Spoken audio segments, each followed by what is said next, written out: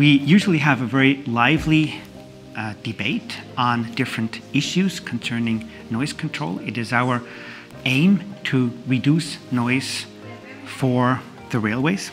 So on the one hand, we have regular meetings where we exchange information amongst ourselves, but about every 1.5 years, we have a larger workshop where we present the results of our work to a wider audience. And these workshops also include policymakers, for example, from the EU, or maybe from national countries, or from railways as well. In addition to that, we publish regular reports on the state of the art.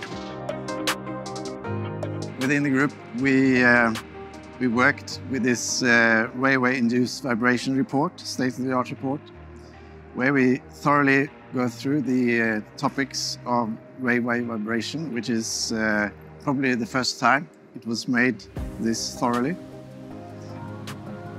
Ein ganz prominentes Beispiel ist die Entwicklung der Verbundstoffsohle. Ohne dieses europäische Netzwerk wären wir nie dazu gekommen, eine europaweit zugelassene Verbundstoffsohle zu bekommen, eine Lärmminderungsmaßnahme am Güterwagen mit einem enormen Lärmminderungspotenzial.